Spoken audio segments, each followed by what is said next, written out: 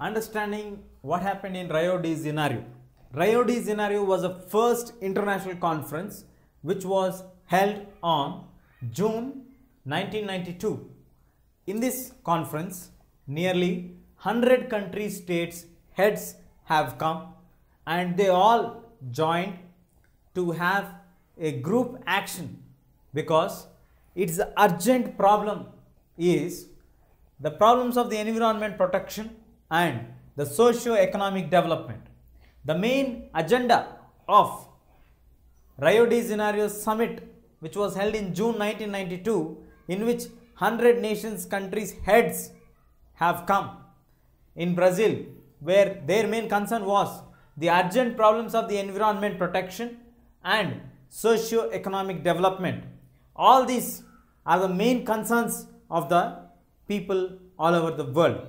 So immediately the environment protection has to be brought into action.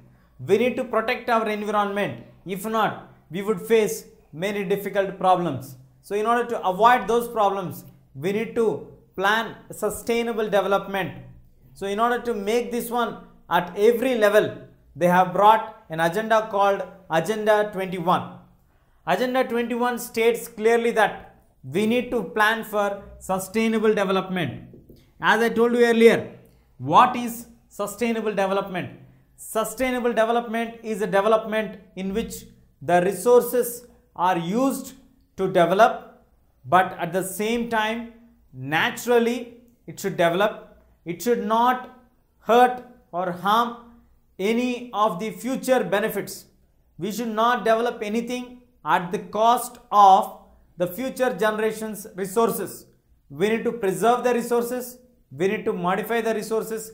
We need to use them cleverly as per our requirement, not in a too greedy nature. So that's how sustainable development is the main agenda of Agenda 21, which has been initiated in Rio de Janeiro summit in 1992. It also states that every nation should have its own local Agenda 21. So along with sustainable development, it also clearly claims that we should have our own local Agenda 21. Sustainable development on a larger scale. At the same sustainable development at the local levels, every country should plan its own sustainable development. This own sustainable development is the resource planning. The planning of the resources is very widely accepted because it is the judicious way of using the resources. The best way of using the resources is called resource planning. Without spending it in a too explicitly manner, without using it in a very less scarcity manner, plan it very properly in the medium line so that you do not feel that it is shortage. At the same time, you do not say that it is in the exhaust. So you need to plan in a medium path where we can achieve the development. The sustainable development should be the prime focus attention whenever we plan on any resources. So resource planning has been very widely accepted strategy in which you judiciously plan how to use your resources. Now moving on to understand the resources, let us take an example of India. In a country like India, where we have diverse culture, diverse nature, where you have different diverse people staying together, spending time, living together, where we have different language spoken people, different cultural people, different languages adopted, then different cultural people living there, different ideologies people living together, different religious people living together, different communities people living together, different tribal people living together. All these are combined features of India. India is a land of diversity. India is having different physical features also. That's how India has got its place in the land of variety, where you have variety of minerals available, variety of resources available for the Indians. India land is a land in which the shield of resources are present. So the variety of the resources, like for example, let us take the minerals. Minerals are widely available in Jharkhand, Madhya Pradesh and the Chhattisgarh regions. The minerals like coal are very widely available in the states like Jharkhand, Madhya Pradesh and Chhattisgarh. when it comes to the deficit, we have deficit in regards to the terms like water.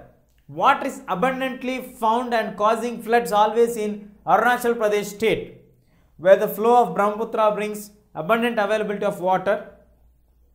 Rajasthan, the state of desert, where we have huge availability of solar energy, where the potential of Rajasthan has not been recognized. So, when I talk about the minerals, they are not available in Rajasthan. When I talk about the minerals, they are not available in Arunachal Pradesh. When I talk about water, it is not available in Rajasthan.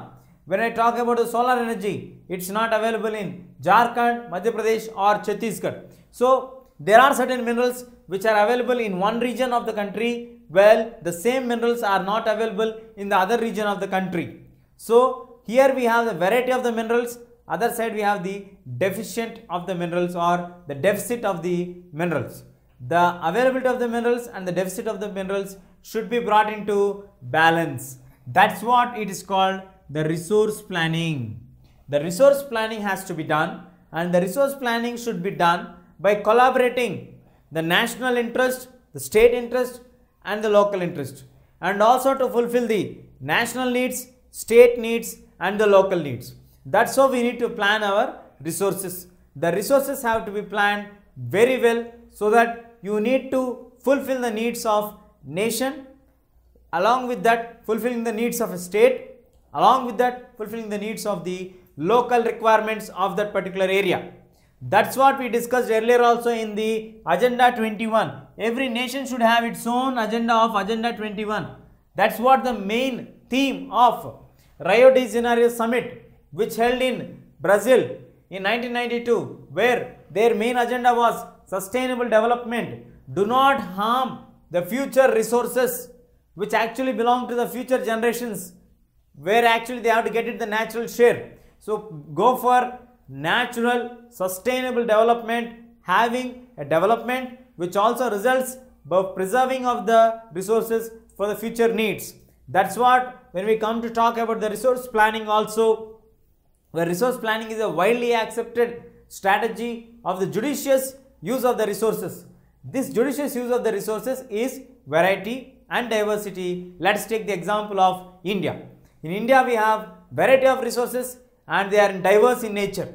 For example, in the states like Jharkhand, Madhya Pradesh and Chhattisgarh, you find much abundant availability of coal, where in Arunachal Pradesh you find abundant availability of water, while in the other states like Rajasthan you find abundant availability of solar energy. Where it comes to these three states, you find different resources available for you at different places. So when it comes to one side, the other side it is deficit in the other mineral resources. So we need to balance this variety and this deficit in order to get and fulfill the needs of national interest, state interest and the local interest. First plan for the local interest to get satisfied, then you can plan for the state interest to satisfy, then further resulting in the national interest to satisfy. That's how we need to plan our resource planning. If you like this video, please give a thumbs up. Please subscribe to our channel to get more videos on CBSE syllabus.